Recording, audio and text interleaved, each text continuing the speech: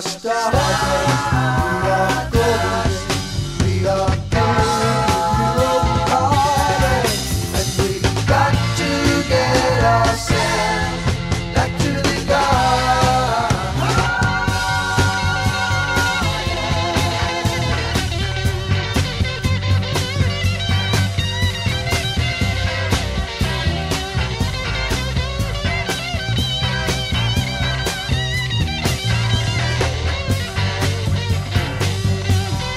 We are stardust, we are golden, we are broken-hearted,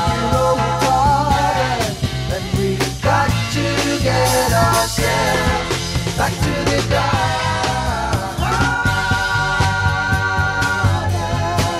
By the time we got to Woodstock, we were heavenly strong, and everywhere was a song and a celebration. And I dreamed I saw the bomb and death flames riding shotgun in the sky, turning into butterflies above our nation.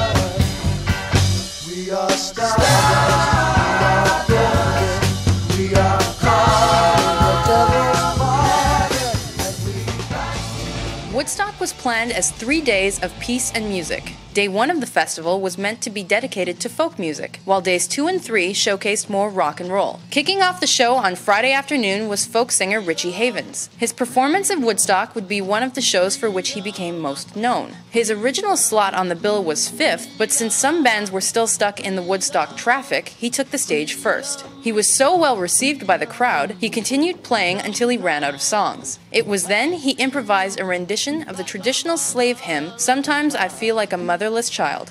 Sometimes I feel like a motherless child.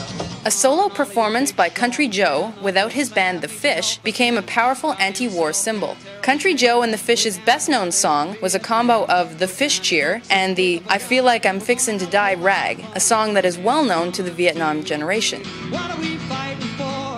Don't ask me, I don't give a damn. The Fish Cheer is a cheerleading-style call-and-response chant where Country Joe yells out, "Gimme an F," and the crowd obliges. His interpretation of the song was famously altered at the Woodstock Festival, spelling out a different four-letter word.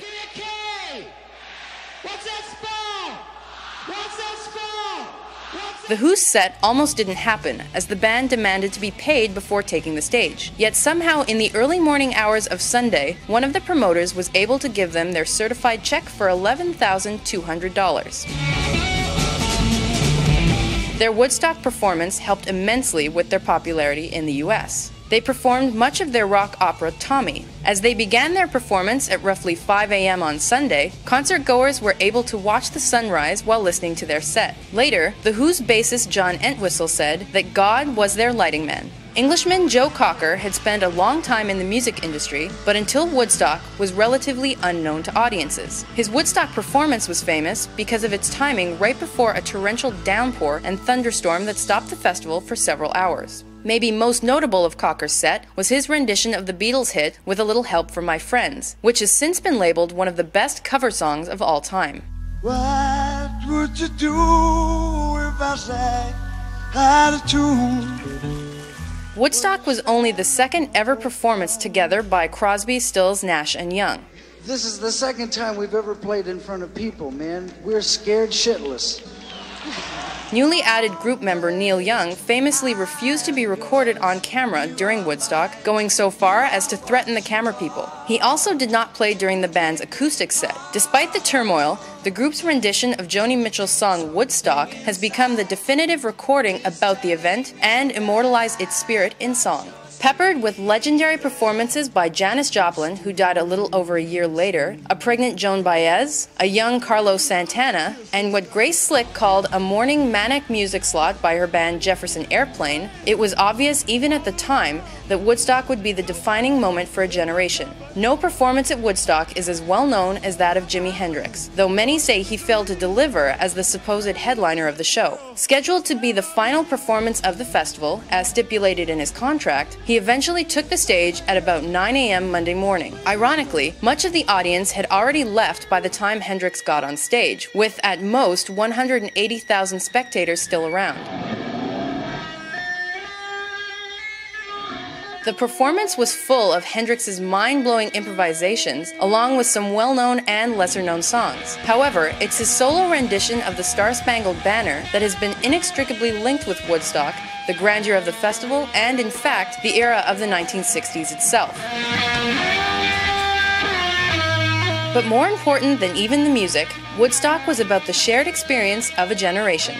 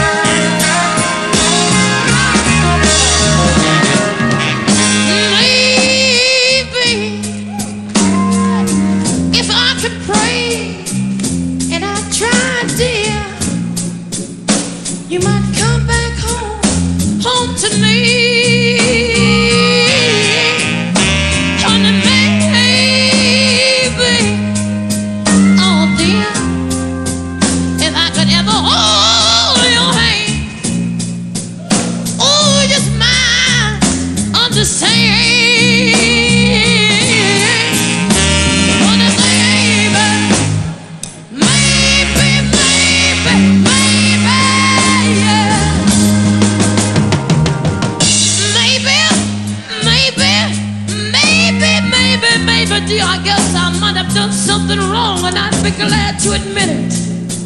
If you'd come back home to me.